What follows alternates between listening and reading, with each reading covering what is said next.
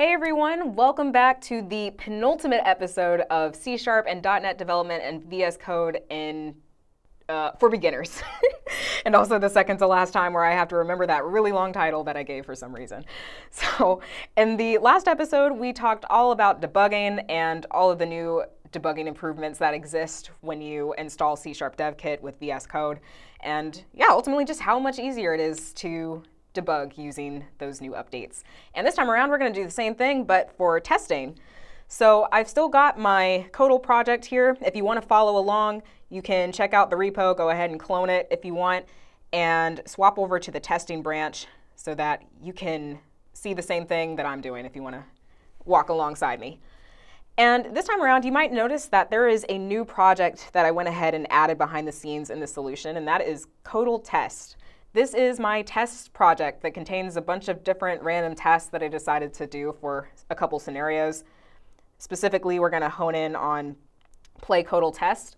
But as a quick aside, one thing I want to highlight and another bonus about the Solution Explorer is that Solution Explorer makes it very easy to see your dependencies that each project has. So in addition to the project references that we've got, in this case, the test needs to reference Codal and Codal logic. You can also see your analyzers that you're using, any frameworks that you're using. I'm using .NET Core, for instance. Any packages that you've got. Specifically, the one that's relevant to this example is bunit.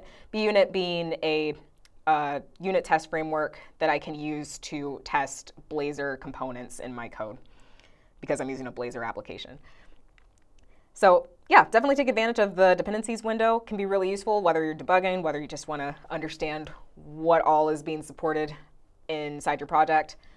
And yep, it's a great view. So it's one you can't get if you're outside the Solution Explorer. So definitely use the Solution Explorer for that. And I'm going to specifically hone in on play Codal Test here. And this is MS test based with bunit being used alongside of it. But what's great about testing with C# Dev Kit is that it is compatible with all kinds of basic unit tests, such as MS test, NUnit, XUnit, Playwright. Playwright is a new one that is compatible.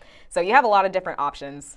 So there's really no excuse why you shouldn't be adding tests when you're developing your C# code. Now, I've got a couple scenarios, so let me walk you through them. I've got attempt start at 1, which is just checking that attempts start at 1 when a new game happens. Submitting the wrong guess, so making sure the correct actions happen when a wrong guess is submitted, such as the attempts going up by 1. Submitting a correct guess, so same thing, but making sure that, for instance, the pop-up that says you won is appearing.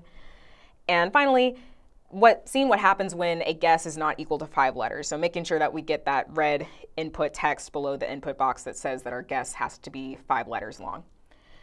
Now, the window of today's episode that we're going to be honing in on is the testing pane here.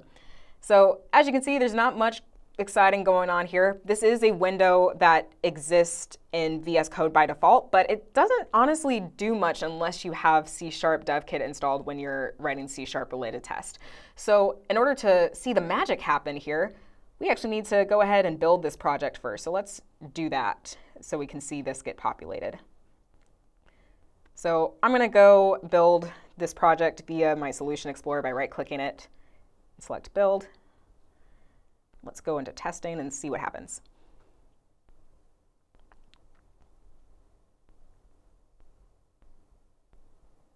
All right, so check this out. You can see that VS Code was able to identify all of my different test methods across all of my different projects and my different files. So this is really nice because of that automatic detection.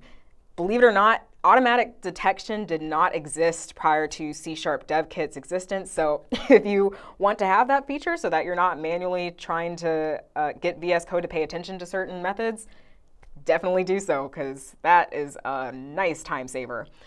But from here, we don't have any test results yet, and that's because we haven't run anything. But we also have plenty of options to choose from there. So we can choose to run tests individually, or we can choose to run all of our tests from here. And in addition to the enhanced test explorer capabilities with C# Dev Kit, you also get some new command palette actions as well. So if you do Shift Control P, the only keyboard shortcut you'll ever need, you can go look for test, and you can see all these different related options. So you can run all of your tests, you can debug all your tests, you can debug just the failed test, you can rerun the failed test.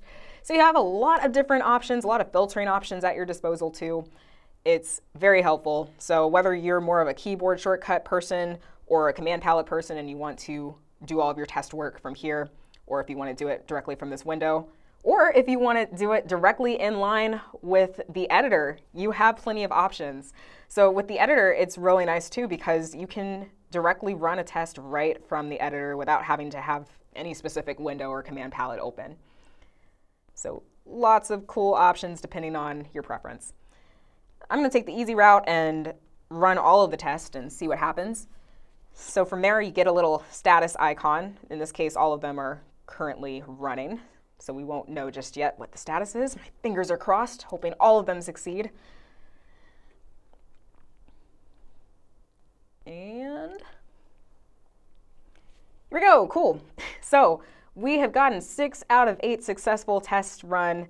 The ones that did run successfully, most of them came from the project template portion of the project that I've got here. But some of these, not so much. So one of them includes the guess is not 5 letters thrown exception. It'll let us kind of know what's going on here. Specified argument was out of the range of valid values. Not quite sure what that means, so maybe we might want to take the debugging route on this one to see what's up. As for submitting correct guess, I'm sure there's a similar issue going on here too, but let's hone in on guess is not 5 letters for now. So to do that, the file's gone, but good news, I can always just click on Go to Test or hit Alt-Enter when I select a test in the Test Explorer, and that will take me to that location, which is pretty nice. And I'm going to set a breakpoint.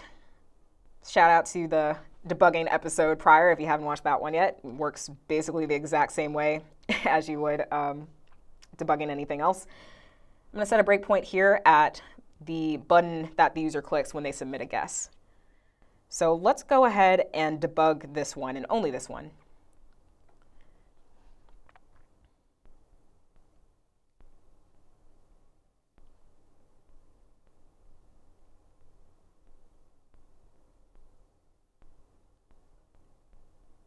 All right, so we've hit our breakpoint. Welcome back to the Run and Debug panel. As I mentioned before, you've got your variables, your watch, your breakpoints. Some of these watch variables I don't need anymore though. And this test is all well and good, but I think there's something really going on behind the scenes in the playcodal file itself. So let's go ahead and step into this. All right, so I'm taken to my submit guess method. And the first thing that we have to check is making sure that the guess that's being submitted is equal to 5 letters. If it's not 5 letters, then we're going to display a guess size message. And for this particular test, because ideally we want to make it so that the guess itself is not going to be 5 letters, so the example we're using here is worlds, then we want this if to return true and then result in the display guess size message displaying. So from there, we'll step on over, and that's a good sign. So the if statement is entering correctly, but upon further inspection, it's looking like display guess size message is being set to false. Again, you can put whatever variables you want in the watch window to see the value there as well. So yeah, that's not great. I think that's what's causing the issue. So somewhere down the line here, we made it so that display guess size message got set to false and not to true. So if we fix that, then we should have a working test. So we're going to go ahead and save that. Let's go back to our test. And now I'm going to run that test and see what happens.